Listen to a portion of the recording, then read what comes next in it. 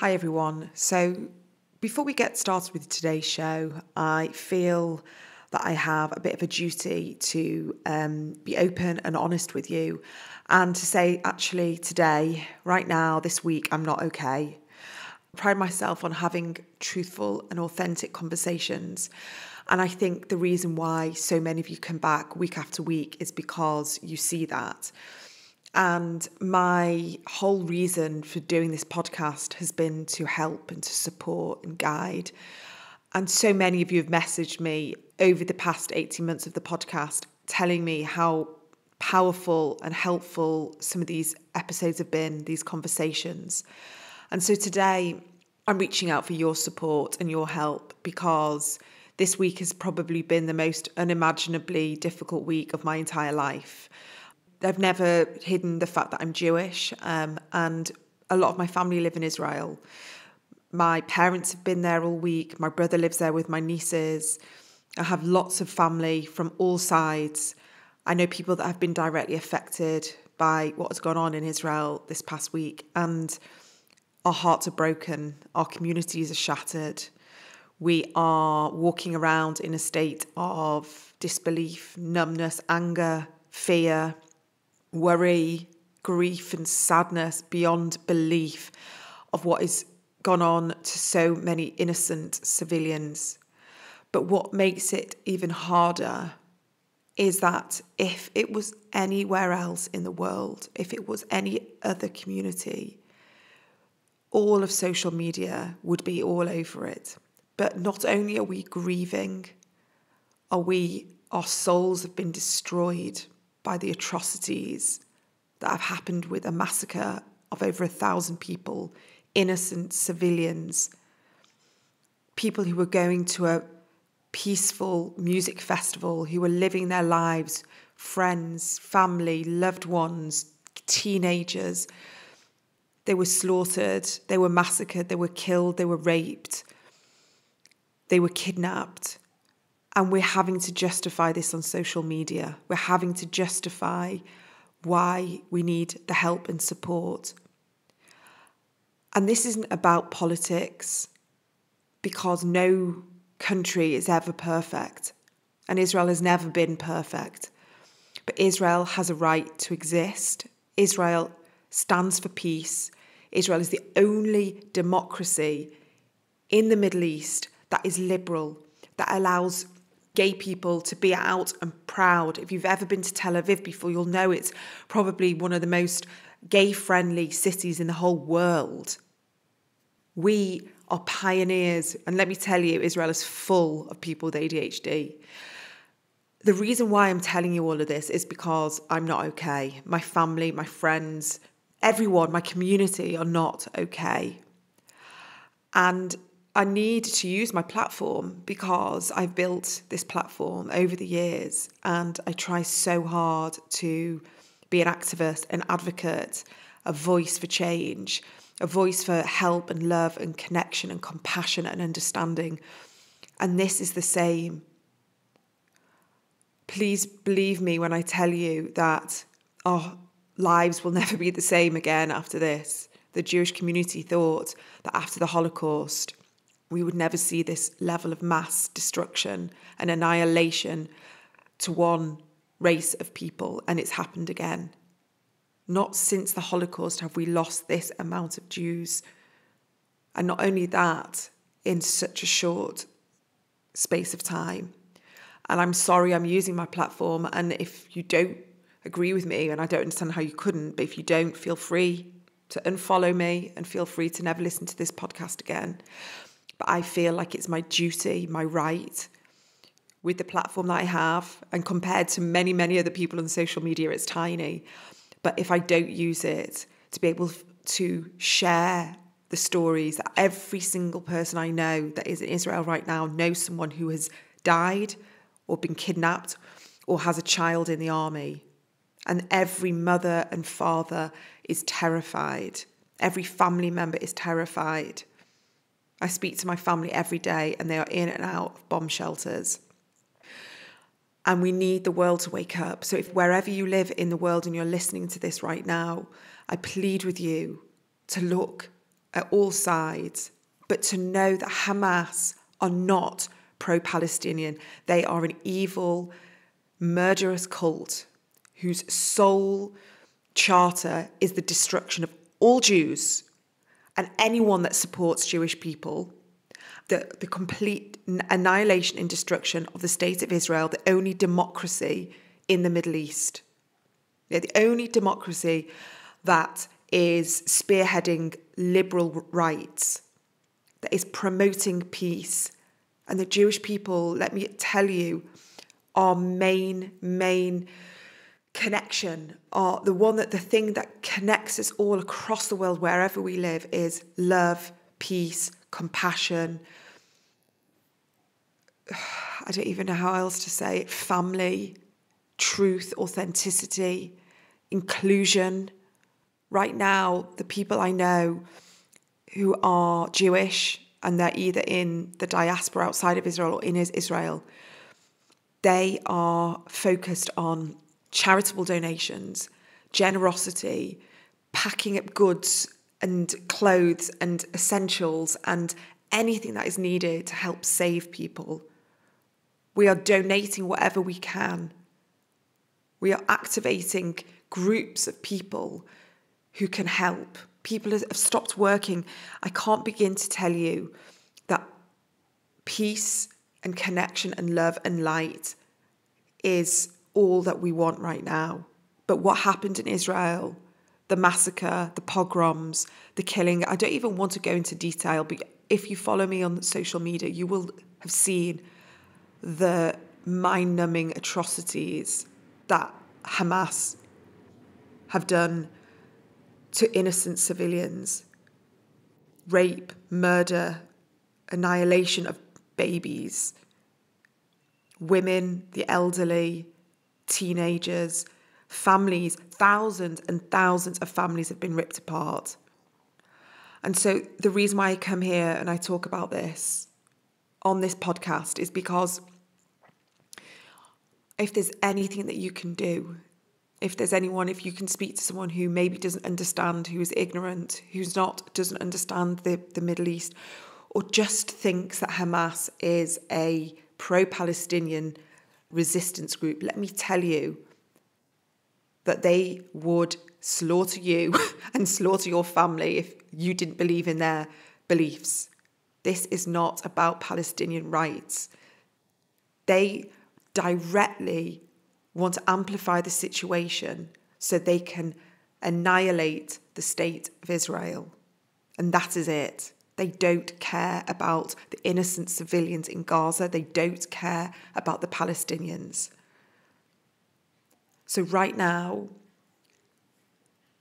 I am praying. I am doing whatever I can to help. I'm trying my hardest to look after my own mental health, my children's, my family's, make sure that my family come home safely. And I am struggling.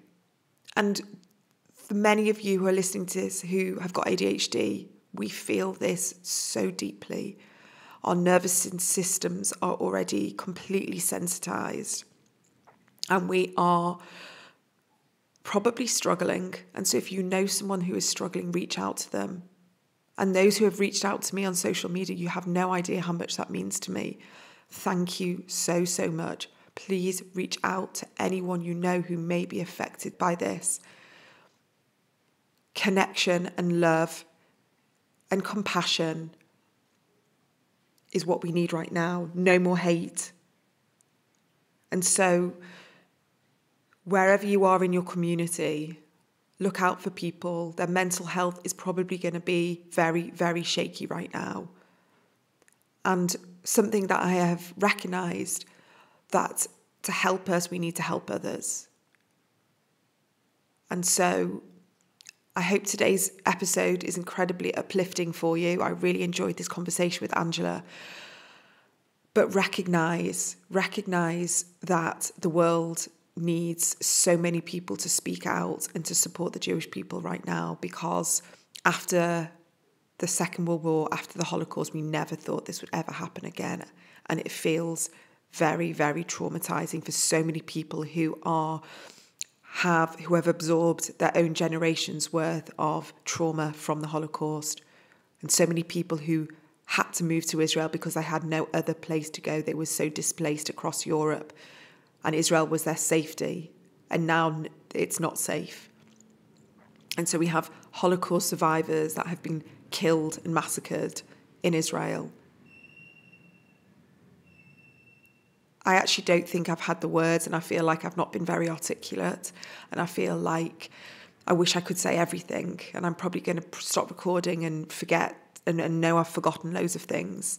But please, please know that the biggest thing that you can do if you're listening right now and you're not Jewish, please send a message to any of your Jewish friends, colleagues, anyone that you've ever known who has an affiliation to Israel or the Jewish community. They need your help and support right now.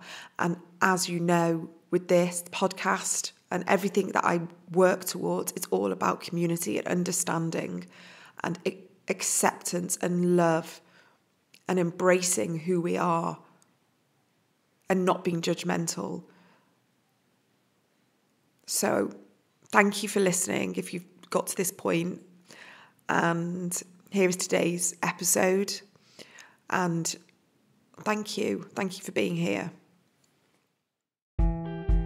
Welcome to the ADHD Women's Wellbeing Podcast. I'm Kate Moore-Youssef, and I'm a wellbeing and lifestyle coach, EFT practitioner, mum to 4 kids, and passionate about helping more women to understand and accept their amazing ADHD brains. After speaking to many women just like me, and probably you, I know there is a need for more health and lifestyle support for women newly diagnosed with ADHD. In these conversations, you'll learn from insightful guests, hear new findings, and discover powerful perspectives and lifestyle tools to enable you to live your most fulfilled, calm, and purposeful life wherever you are on your ADHD journey. Here's today's episode. Hi everyone, so welcome back to the ADHD Women's Wellbeing Podcast. I'm Kate Moore-Youssef, your host here as always, and today we are talking about self-leadership. We are also bringing in the notion of positive psychology, which I'm very excited to talk about, all through the lens of ADHD, of course. And today the guest is Angela Raspas, and Angela is a self-leadership coach, author, speaker, and podcaster, and she helps individuals and organizations unlock their next level of potential through self-leadership and strength-based coaching. And she has a background in marketing and now a diploma in positive psychology. And she offers one-to-one coaching, retreats, small group programs, which really empower people to achieve their biggest goals and create a positive ripple impact in the world. So this is just right up my street. Anything that's strength-based, anything about self-leadership, and really understanding that through the lens of ADHD is just totally my bag. So welcome to the podcast, Angela. I think we've got lots to talk about because it's totally my bag as well. Thank you. I'm really looking forward to having this chat. Oh, well, you know, we've sort of come across each other a while ago and it's taken a while for us to get here. But I genuinely believe that even though a lot of the conversations sort of weave in, you know, on the podcast with sort of similar conversations, I think it's so important that we just keep talking about this, because we've had, as women with ADHD diagnosed later on in life, this imprint on us that we've been wrong and we've been broken and we need to change. But actually, it's now understanding ourselves and realizing that this potentially could be a most positive chapter in our life, and always recognizing the challenges and validating, you know, the stuff that we've gone through, but recognizing that this could be something, one of the most empowering things that's happened to us. Is that something that you work with, and are you working with a lot of other women that have been diagnosed later on in life as well? I've had women start to contact me because they've heard me start to talk about it. I mean, I've been in business for myself for over 20 years and literally did not get diagnosed till I was 53, so almost a year ago. And so there was a lot of time there where I was working without self-knowledge. And it's interesting how you were saying about that this could actually turn into one of the best things that's happened to us. That's actually the place that I've come to now for a couple of different reasons. But there were steps that I had to go through mentally and emotionally before I could actually say, hey, yeah, this late in life diagnosis is a really positive thing. And it can be for others as well. I'm sure I'm not alone if I said to you that the sort of phases that I went through were surprise, like, seriously? Like, that explains so much of the way I show up in the world. And then there was like a sense of relief, like, okay, so it's not that I'm a little bit nuts or this or that. Like, there's actually a reason for this and I'm not alone. But then I got really cranky, like, oh my God, like, why didn't anyone notice this? And this real simmering resentment that, especially in New Zealand and Australia, where I grew up and spent all my time, that ADHD was the naughty little boy syndrome. And so us women were us young women back then were very overlooked. Then I got really sad for all of the cul-de-sacs and the dead ends and everything else that I went down, or my ADHD impulsivity took me down. Then I got to acceptance, and now it's adjustment. It's like adjusting things so that I have what supports me, so that I can thrive as a woman who has ADHD and as a businesswoman and as a mum and all those other, hats that we wear. But it took a little while to get to that spot. But now I can definitely view it as a positive thing. And that's not to minimize the struggles and the challenges, because they're real. They're absolutely real. Yeah. It's not this like, yay, fun sort of thing. But if we can choose, and especially through the lens of positive psychology, if we can choose to look at the strengths that it does bring us and not to be afraid to get the strategies and the help and the assistance to plug the gaps. And then once you've done that, like, suddenly there is so much more opportunity available to me because I understand the way I'm wired and I can make different choices. So I think it's hugely exciting. And for women who come to work with me or talk with me, or I'm sure you have them all the time in your backyard, saying, like, if I bring those pieces together, I can see the world in a really different way. It's like having a new pair of glasses. So it's a really positive thing. Yeah, you described that process, and that process of like the grief and the anger and then the acceptance is something I often hear. Definitely something that I went through myself, but also what I hear a lot of the women go through. And I think sometimes it's hard to get out of the sadness and the anger and the grief unless we have a little bit of help and assistance. And that's why, coaching can be so helpful, I think. Are you able to tell us a little bit about what brought you to your diagnosis, and I guess what led you to being there, and how that has helped you move forwards in your business? Well, funnily enough, there is in Sydney, I do this very long walk at least once or twice a week with a good girlfriend around, I think, a place called Narrabeen Lakes. It's about an 8.5 kilometre walk. And this friend of mine had been diagnosed. And when we were walking, she kept dropping little hints like, I think you should check a diagnosis. I think you have probably got it. And I was like, very dismissive. I'm so sorry looking back now, because I had the thought, well, you just think everyone's got it now that you've been diagnosed. That idea of once you choose a car, you see it everywhere, the same sort of concept, the reticular activating system kicking in. But then the more I listened and I started to actually see little reels on Instagram, which I'm sure a lot of us see, and went like, oh, is that ADHD? Oh, really? Is that? And then my daughter got diagnosed. She has a couple of different things going on, and she had got the diagnosis, and I started reading up to learn more about it for her. And it was when I was reading all the background material, I was going, I can't deny this any longer. And I actually said to my daughter, she's 20, my friend thinks that I have ADHD too. And she went, oh, duh, where do you think I got it from? Why do you think it's taken so long for me to get a diagnosis? Because you thought I was normal and stuff like that.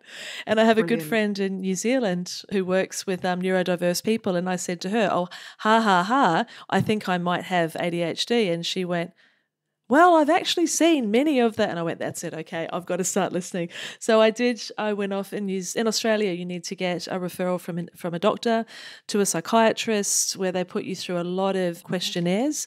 One of the challenges for me was you needed to show that the symptoms were present before the age of 12. But unfortunately, both of my parents are in nursing homes with dementia. So those weren't questions that I could ask. But funnily enough, when I went back to New Zealand 12 months ago now, I found found my old school reports. And I always had the memory of doing really well at school. And I did, great marks, etc. But this time I looked at the comments from the teachers. Things like, Angela needs to remember there's more people than just her in the class. Angela needs to think before she opens her mouth. Angela should take more care in the playground. Angela, and I was like, oh my God, I showed it to the psychiatrist. He said, there's your proof. And we decided upon going down the medication route. And the first time I took medication, I had literally no idea that my brain could be that quiet. I had no idea. I know medication isn't for everyone, totally respect that. I know it doesn't work for everyone. I was one of the lucky ones. It was gobsmackingly incredible. And the difference from since then, we changed a couple of times just to get the actual dosage right. But now what happens, the way that I like to describe it, you know those little minions, the little yellow guys that you see in the movies, little cartoon characters? Yeah. Well, it used to be before I took medication, when I'd wake up in the morning, it's like they were just, yay, she's awake, and like bang, bang, bang, bang, your ideas and things you have to do and everything just going crazy. And now it's like they all line up in a row and wait their turn. It's like I can deal with one thought at a time. It's phenomenal. I just did not know that was possible. It's not perfect, but it has improved so much. And from a business perspective, what it's done for me is the impulsivity and the compulsion. Those were the two overriding factors in my world. Like I changed directions, by 6 times by lunchtime and then one after dinner. I just found it really hard to stay on one track. And I always thought, my identity, my self-belief was very damaged because I saw myself as someone that was flaky, that couldn't be consistent, had flashes of brilliance, but then lots and lots of mediocrity. So, I think that is common to a lot of women that I've spoken to now with ADHD who had that same poor self-image in lots of areas. And I'm healing that. I'm healing that with help from a great therapist, from an ADHD coach, from, having the medication and just finding my tribe. Talking to other women, hearing their experiences, listening to podcasts like yours, looking after myself so much better than I ever have, physically and emotionally. It's been a game changer, utter game changer. So I'm just interrupting today's podcast just to give you a bit of an update on the different events and workshops that I've got going on. I don't want you guys to miss anything. So you may have seen on social media that I have an exclusive event with ADHD pioneer. She's a psychotherapist and author, Sarah Solden. She's been on the podcast. It was about a year ago, and she is incredible. She's written numerous books, but her book, which has been pretty much on my desk ever since I started coaching ADHD women, A Radical Guide for Women with ADHD, is incredible. And I recommend this to so many people who've just been diagnosed. So when she came on the podcast it was a year ago, I said to her, I would absolutely love to do an event with you. And finally it's happened. So this is happening on the 19th of October at 7 p.m. UK time. And we're going to be doing a live conversation, interview, but also a Q&A. So if you show up live and you're there, you will get the opportunity to ask Sarah anything you want with regards to neurodivergence, ADHD, and really kind of tapping into her knowledge and wisdom because she's seen it all in her 35 years of being a psychotherapist in this area. So all the details are going to be on my website, ADHDwomenswellbeing.co.uk. It's also going to be on today's show notes. Please head to those links, and I promise you, you will not be disappointed with this conversation with someone who really knows her stuff and has all the answers, I hope, for anyone that's just starting this journey with ADHD. And also, if you head to my website, you'll get an update on a nervous system 4-part workshop that I have created. And this is all based on polyvagal theory. So if you are interested in help with regulating, calming, soothing your nervous system, that you've really noticed that you live in a very sort of hypervigilant, sympathetic state of being in this sort of place where you don't quite feel settled, and you want to be able to find new practical tools and daily practices to help calm and regulate, I would highly recommend you have a look at the workshop series and see if it's for you. There's only a few places left. And finally, just to let you know, the hormone series is still going strong. I can't get over how many people have downloaded it. And I'm adding new content right now. We've got 2 new speakers that are just going in, Kate Shepherd-Cohen and Nicola Harker. Nicola is a doctor and she specializes in self-compassion. And Kate Shepherd-Cohen created the menstrual cycle support resource, which is going into over 500 GP surgeries as we speak. Both incredible women who know their stuff, who really understand the neurodivergent women, the impact of hormones, and how we can help ourselves through these challenging times. So all the information is on my website, adhdwomenswellbeing.co.uk. Now back to today's episode.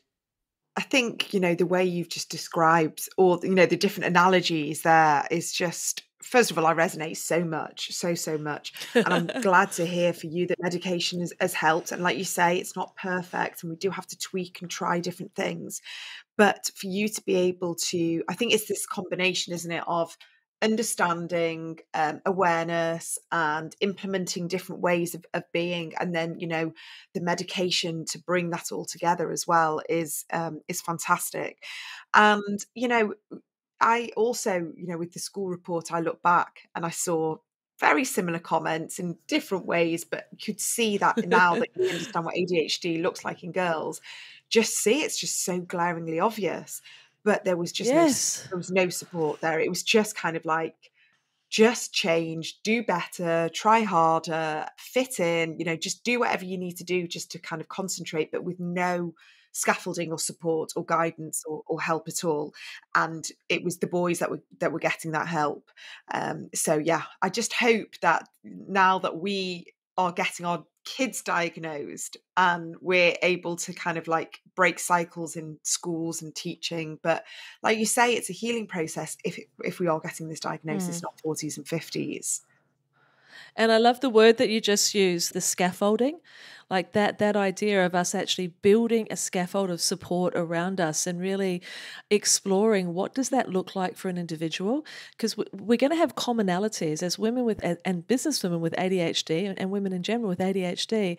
We are going to have some commonalities, but there will be unique, bricks that we need to put into our scaffolding, and it's going to look different for each of us. Like from a well-being perspective, I took a sabbatical. Now, it did coincide with some things that happened with our family, and I really needed to be available for one of my family members. But having that time, and I'm very privileged to have been able to take it, but it allowed me for the first time in my entire freaking life to actually prioritize my own self-care. I'd nibbled around the edges at it. I knew that it was important, but I never prioritized it. And I think part of it is because I never paused long enough because of my wildly, enthusiastic self, aka ADHD self, never really stopped for long enough to ask myself what I really wanted and needed. And having that sabbatical actually gave me the time to build that scaffold, exactly how that word you just used. And it's that scaffolding which is keeping me not just upright, but elevated these days. It's a very, very different life when I've got those nutrition and movement and spending time in nature. I've even done some mindfulness. I can actually go to yoga and keep my mind on the pose instead of thinking about the 17 other things that I'm going to do later that day. It's that ability to focus, which has really changed a lot. Really inspiring to hear, empowering to hear. And, you only just got this diagnosis, just over a year ago. And so just to see what can change in a year, I think, will be very helpful for a lot of women out there, especially women who kind of think, oh, I'm in my 50s, what's the point? What's the point of getting this diagnosis? Yeah. And, what's it going to help me with? But actually that internal self, and we're going to come on to this, of like self-leadership. And maybe you can explain to us a little bit. It sounds all a bit sort of corporate-y, but actually it's not. It's actually quite a sort of, I see it's quite a spiritual term, because we're going back to that internal compass of not looking for external validation, not being guided by other people and other ways of being. And it's actually going back to ourselves and in working intuitively with what is good for us. That's my take on self-leadership. How would you describe it? I think you just described it beautifully. Absolutely beautifully. That very much that piece about the internal compass. When I started to move my work into this area, I was a little bit concerned that it did have a bit much of a corporate feel. It was like, or maybe this isn't for me as an individual, but it is absolutely for every woman as an individual, because it is about coming back to yourself. It is about prioritizing what it is that you are here to do, if you're in a business sense, I guess, but also just really tapping in and working out, what are my strengths? What are my values? What is my vision for this next chapter of my life? And who am I becoming? Who do I want to be? That self-knowledge place, which is the way that you would describe the inner compass, is the beginning of everything. And really understanding what your strengths are. I became accredited in strengths profiling because when I was studying positive psychology and was exposed to the concept of strengths and recognizing how important it is as a woman with ADHD to stop trying to do things the way that other people think they should be done and instead to leverage the natural strengths that I had, that was hugely, hugely important. And that idea of disconnecting from other people's definitions of success, letting go of the conditioning that us, especially as women, have experienced our entire lives as to the way that we should turn up and should do things. Self-leadership is about recognizing that that's not our truth. So that's the first piece. The second piece in it is flexible thinking.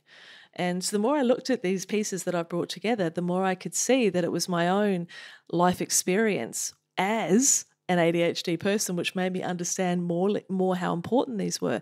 So the flexible thinking is about not having all or nothing thinking, not catastrophizing, not getting stuck in that socialization piece of how things should be done.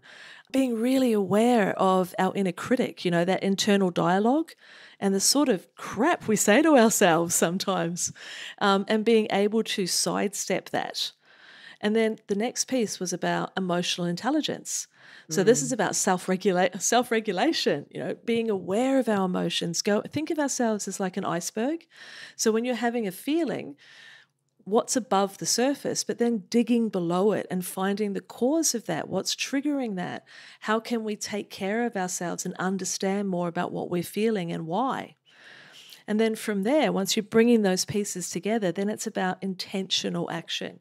And that's very much, again, where positive psychology comes in, because we're setting the right goals for us. We're not borrowing from somebody else's playbook as to what are the goals that we should have. It's about using positive psychology to create towards goals, so goals that inspire and motivate and excite us, because then you're much more likely to take action, not goals that we think we should have at whatever stage of life. And that was really the model that I had for self-leadership. And then I had to add the last piece, which I found out in the last 12 months, which is the vitality piece. And that's about taking care of yourself, as you talk about so well. The well-being part, we cannot ignore it, because it doesn't matter if you're aware of your strengths and if you're using flexible thinking and you're becoming emotionally regulated and you've got clear goals. If you've got no damn energy and you just don't want to get out of bed in the morning because you're not eating well, or you're not exercising, or you're not taking time out, then it doesn't matter if you've got all those other skills. So vitality to me was the essential final ingredient in the recipe. And it's very much about inner compass, deciding who you want to be, how you want to show up, and making sure that you're well resourced to do that. And so to me, it's just a way of living your life, but a very aware, switched on way of living your life. That's exactly it, isn't it? It's the awareness of all the things that you were just talking about, sort of the internal dialogue, emotional intelligence, the triggers, understanding that all is self-aware. And so often, especially when we have really suffered with emotional dysregulation, of not understanding what's made me, what's led to this, outburst, this big sort of blow up, all these different things. Because if we don't understand what's beneath it, how can we prevent it from happening again in the future? And very often it could be another family member that sort of triggers us, and it kind of, and that's when, coaching and therapy is incredibly helpful, because very often we'll have another ADHD person in our house, and that, we'll come to blows a little bit. That can be really hard work, especially if you're the parent, because this sort of idea of co-regulating, that we as the adult, as the parent, are the co-regulators, the one that's almost like managing the energy in the house. And so if we're regulated, there's a very high chance that our children are going to be regulated, and it's going to feel like a much calmer environment. And it is, like you say, it's about emotional intelligence. And maybe if someone's listening right now and they sort of heard this sort of term being talked about, how would you describe emotional intelligence, and how can we harness that a little bit more?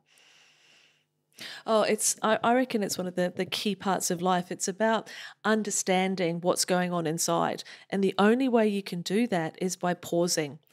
One of the stories that I have no concern about sharing these days is the fact that I've been in active recovery from addiction for 16 years. And when I was first getting sober, I was taught very, very strongly about emotions, because when you are a person who's addicted to substances or particular behaviors, what you're doing is you're masking fear and pain. And when your anesthetic is taken away, suddenly you can feel all of the emotions, and you got to do something with them. So I had a crash course in emotional intelligence, shall we say. But what I've then since learnt over the years is that if we pause and choose to respond rather than react, then we've got just a much better chance of being that great emotional barometer for our household, for our lives, for our businesses, for our kids, for everything. So how do you do it? It's about noticing the feeling. Now, when your emotions are really heightened, you can usually feel it in your body in a certain place. Some people it's their throat, some people it's their chest, some people it's their belly. Where does it hit you? And when you notice that feeling is coming up, that is the cue for you to go, what's going on for me? And to pause and find out what's under the surface. I find that there is, and anyone can Google this, look for the emotions wheel, and it will show you the top level emotions like fear and anger and sadness. But what it will do is it will then go right underneath that word and split it out into lots and lots and lots of other different words. So you can start to become really emotionally dexterous. And have emotional dexterity, where you can begin to understand, okay, what am I actually feeling and where does it come from? And if you practice that, you'll get much, much better at understanding what it is that is happening that is making your emotions run up and down. There's a brilliant little app you can get in the App Store called the Mood Meter. When you look for it in the App Store, it looks like a little square with the red, yellow, green and blue segments in it. We were taught about that in the positive psychology diploma, and it's a little mood meter that a few times a day you pause and it asks you, how are you feeling? And then it gives you a little grid which says, are you having high or low energy, and is it pleasant or unpleasant? Like for right now, for example, I've got low energy and it's really pleasant. So I'm not bouncing off the rafters. I'm really focused in this conversation. So we'll open and say, okay, on this little grid, pick a box where you think it's going to be. Is it moderate or low, etc.? And then it will give you all these different words, and you pick the one that is closest to what you're feeling. And when you're doing that sort of thing 4 or 5 times a day, that's what we did over a 2-week period, you became really emotionally literate. You started to really understand what you were feeling. And when you have that insight, your ability to be able to respond to what's going on and give yourself self-compassion if you need it, or, pat yourself on the back if you've done something well, leave the room if you're feeling that you want to yell, whatever the case may be.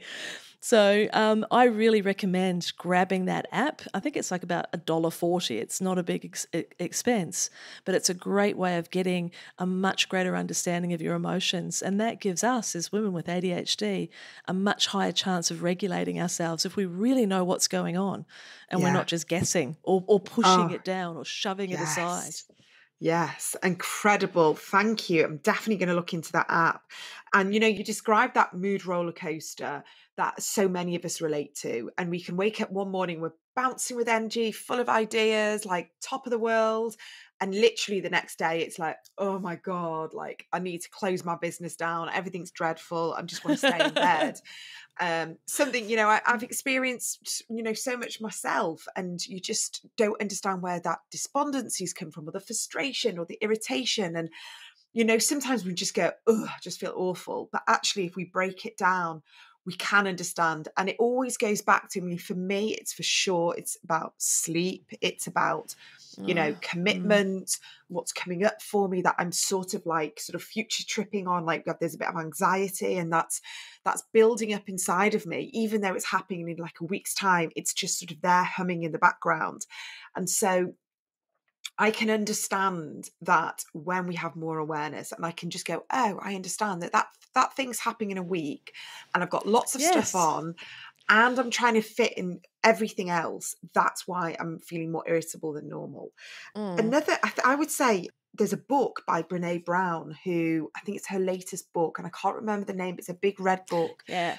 And it's all about Atlas of the Heart. That's it. It's the Atlas of the Heart. And it's a brilliant. Great book to understand our emotions, and the vernacular, the vocabulary around it. It's like a deep dive into really understanding our moods, emotions, and everything, and giving it a bit of presence, so we can kind of go there, like you say, instead of pushing it down. It's just kind of giving it a bit of space, a bit of compassion, and go, okay, that's what we're feeling. And actually that is what brings us to all the good stuff as well. Like, we have to sometimes trudge through the darkness and really sort of sit in it for a little bit to kind of go, oh, okay, that's not what I want anymore. That's not how I want to feel. And almost kind of like thank those more challenging moments, because that really helps us, like you say, move away from and move towards the values and the things that do light us up and do energize us, instead of staying in that place of sort of depletion and exhaustion, and sort of keep pushing and trying different ways, even though they're not working. And that's why it's so tied to the concept of self-leadership, because when you do have that emotional literacy, you can make that choice to lead yourself away and say, okay, this isn't working for me. And so what can I choose instead? But if we never pause and actually investigate, lift up the cover and have the courage to peer underneath and see what's really going on and make a self-supporting choice.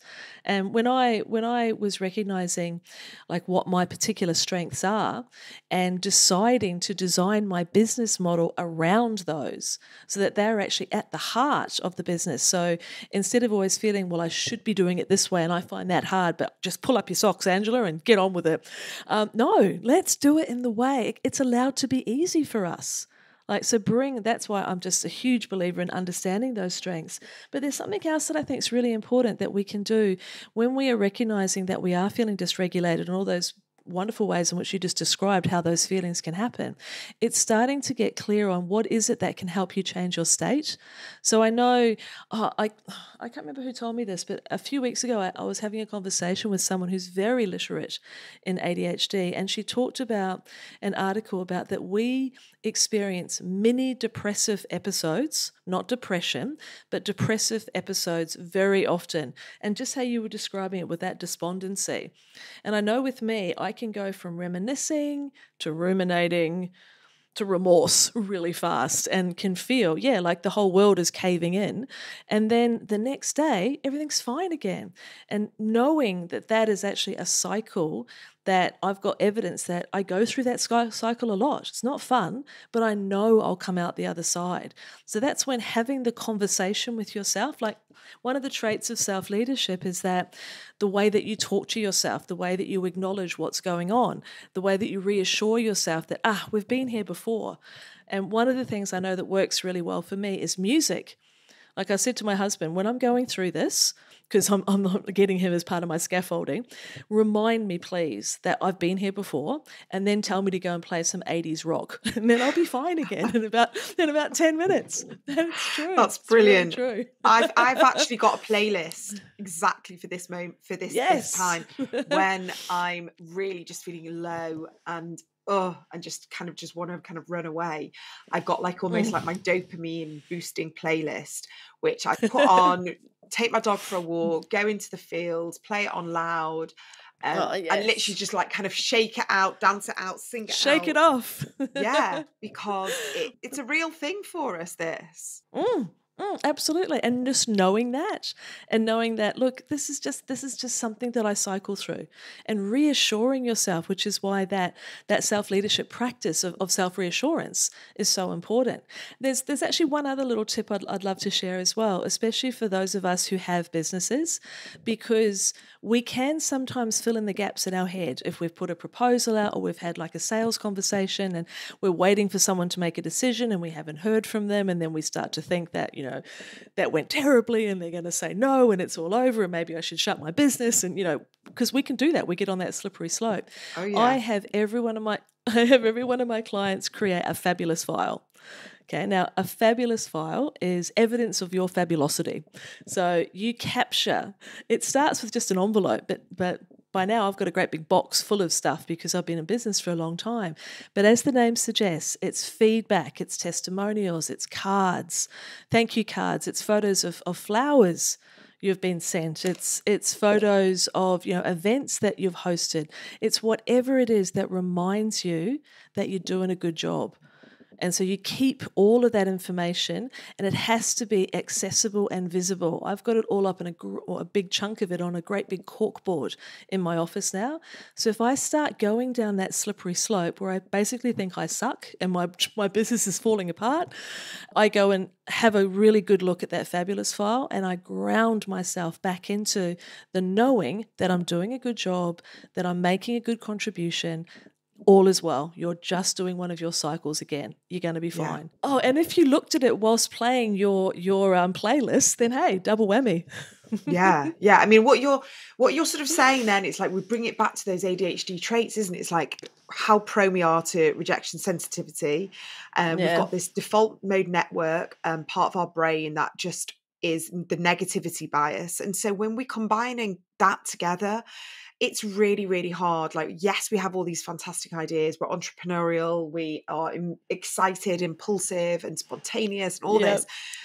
But on the flip side, we, one slightest bit of feedback or criticism, or someone sort of said no to something, the spiral is just incredibly fast. So to have something accessible there that can show us that, just one small hiccup doesn't mean a catastrophic end to everything we've put our hard work into. And again, also with regards to our memory, it's, if it's not there in front of us, we won't know it's there, we won't remember it's there, and we won't even know where to find it.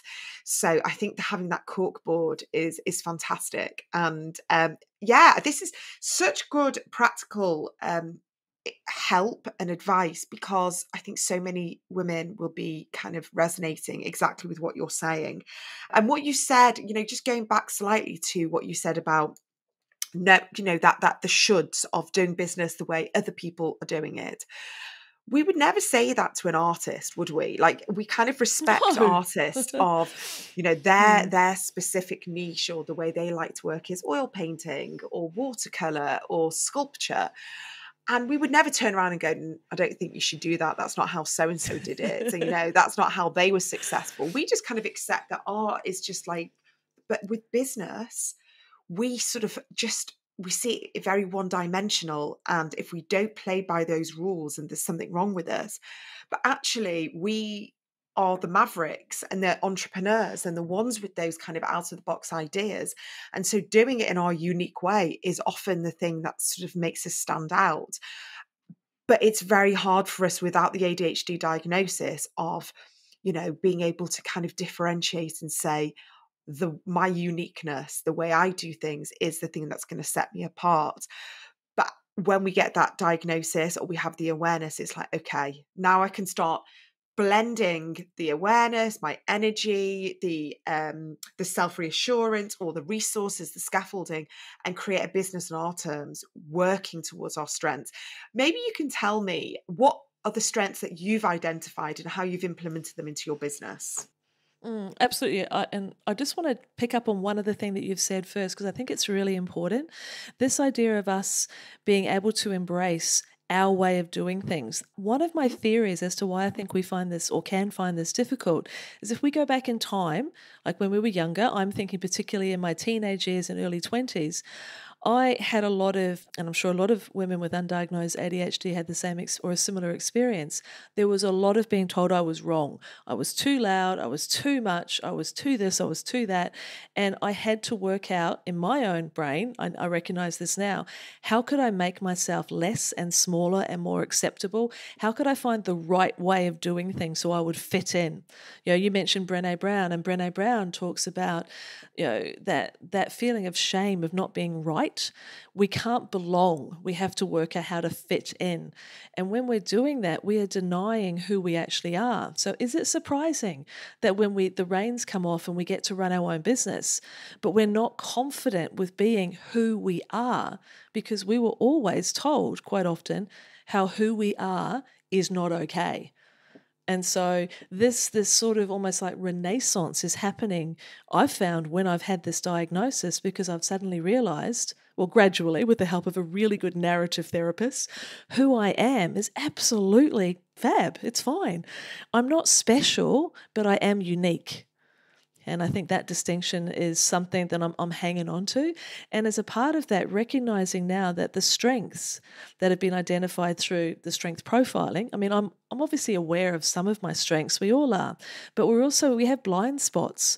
We don't recognize or appreciate some of our strengths because we don't see them as valuable, because they're very easy, they come easily to us, therefore, well, they can't be that valuable if they're easy, can they? That dichotomy that goes on in our head, but also because we don't necessarily see them in action in traditional business mode. And we don't realize quite often that we can do things our way. So some of my strengths are esteem builder and connector and catalyst and self-belief and action and courage. And all of those absolutely fall into place when you look at the way that I work with people and have worked with people over the years.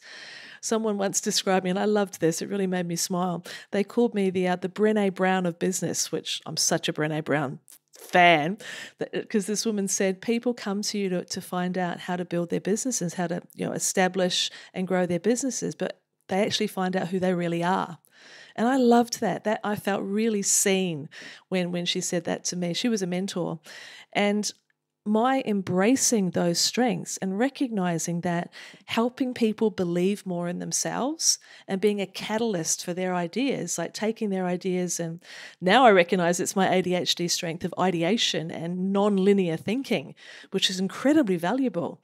But without helping people believe in themselves, it doesn't matter what skills you've got, because if you think you're crap, then that's going to be reflected in what you do or don't do. So that self-belief piece, because to me, self-leadership is grounded in self-worth and it builds self-belief. That's what it's about. The practices and the principles and the skills that I practice and I teach, it's all about building your self-worth. That's what sits underneath it. Because if you think you can do whatever it is you want to do, you probably can. But if you think you can't, if you get stuck in that mindset that we're not good enough, which so many of us have had that pattern of reinforcement over the years, it's really hard to break free. But the diagnosis does open a skylight. And I, for one, am never going to allow that skylight to close for me or for any of the women that I work with ever again. Oh, I love that. Skylight. That's a beautiful term of yes, because it kind of opens us up to anything's possible. You just described beautifully your strengths, and I was listening to you thinking, okay, how can women work with you? If someone's listening now and they are desperate for more help and assistance, what have you got on offer? How can people get in touch with you? And I know you mentioned about a strength-based test. Is that part of your offering as well? Yeah, it's one. I think it's a really good place to start. So strengths profiling, it's a questionnaire. It's done online through a place called Capfinity, which I'm an accredited practitioner in now. And they look at your strengths in terms of behaviours from three angles. One is from an energetic angle, so does it energize you or does it drain you? From a use angle, how often are you using it or are you avoiding it? And also from a competence angle, are you good at this? And this is all self-reported recorded. So it's not me telling you what your strengths are, it's you identifying it from these 3 angles with the way that they question them. Then what you find from there is you have realized strengths. So these are the things that energize you, you're using them often, you're good at them. You have unrealized strengths, they energize you, you're good at them, but for some reason you're not using them very often. You have weaknesses. Well, you're not good at them. They drain you and you don't really want to use them. And then learned behaviors, which are you use them, you're pretty good at them, but they drain you. So they're often your field of reputation, what you become known for, but they don't necessarily light you up anymore. So really what we want to do is we want to have you working in your realized strengths as much as possible, but also bring your unrealized strengths up to the platform too, because they're there, but you're not using them as much. So yes, the strengths profile, and I'd love anyone listening to this that this resonates with. I'm really happy to offer a $50 discount code to anyone on your podcast.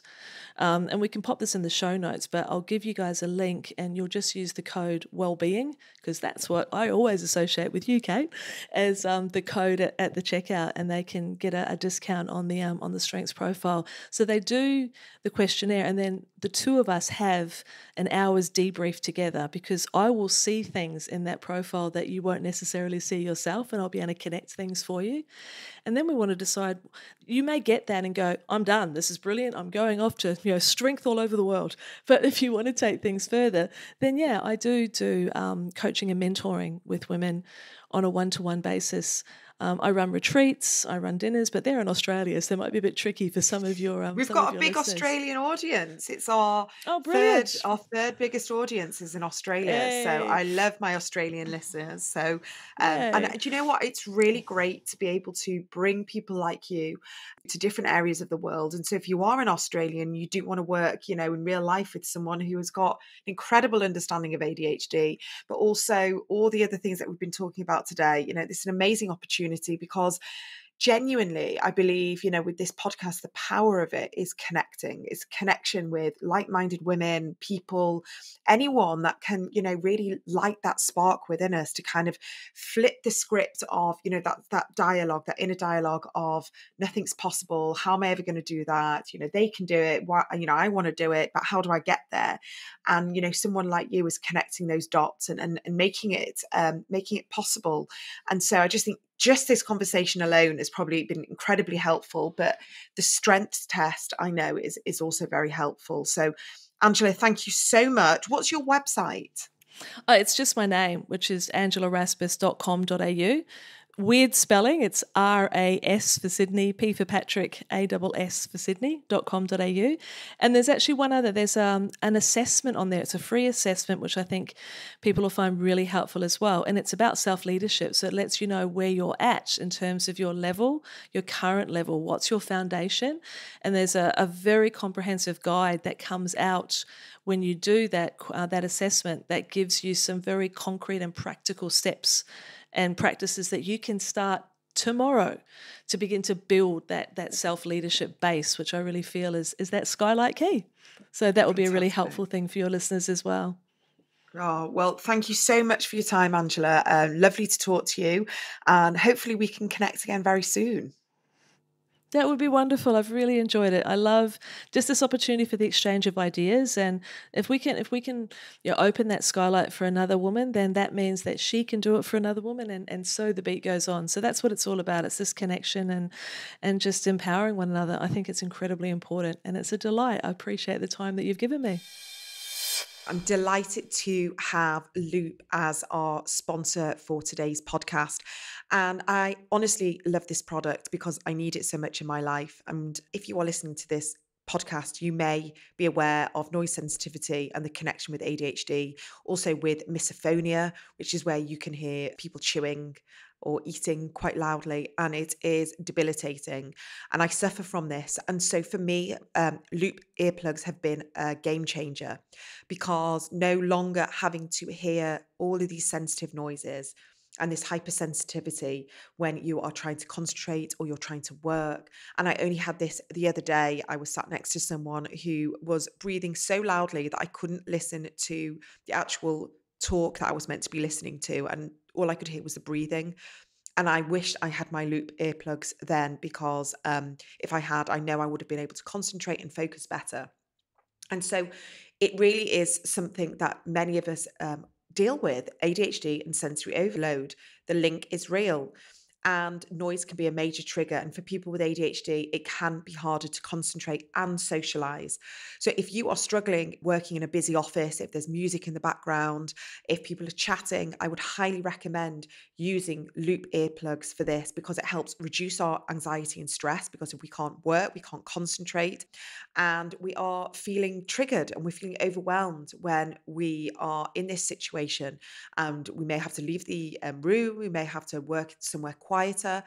And especially if you are listening to this and you're doing exams, or are having to work in an environment that really matters to get this detailed information out there, where you have to concentrate and focus. And it is also difficult when we can hypersensitive to lots of noise.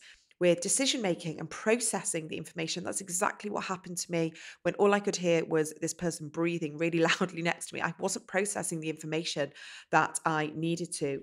So what I love about loop earplugs is that they understand ADHD, they understand misophonia, they understand these hypersensitivities, and they specifically have different earplugs for it. So they have one called Experience, which is great for music and events, just dimming the noise down, the background noise down slightly. And they've also got something called the Loop Engage, which is good for conversation. So say the voice is very loud, it could be really off-putting and difficult to engage and communicate. So if we've got our loop earplugs in, it really does help.